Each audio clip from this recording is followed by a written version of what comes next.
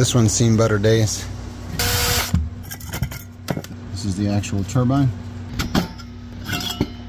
See, and that's the issue. Once these engines are involved in a crash, not only there's a little bit of damage right there on that turbine wheel, which could cause it to either be off balance or it can weaken those blades. So when this is ran again, this thing spins up to about 100,000 RPM, and at that speed there's a lot of force if those blades break off.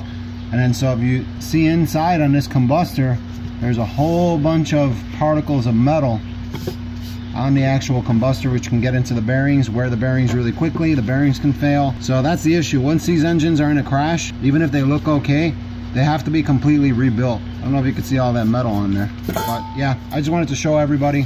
This was one that was in a minor crash, and I'm going to completely rebuild it before using it for another project. Balance the entire engine completely. That's the only way I'll reuse these again, if they're even salvageable. So look inside, look at all that debris.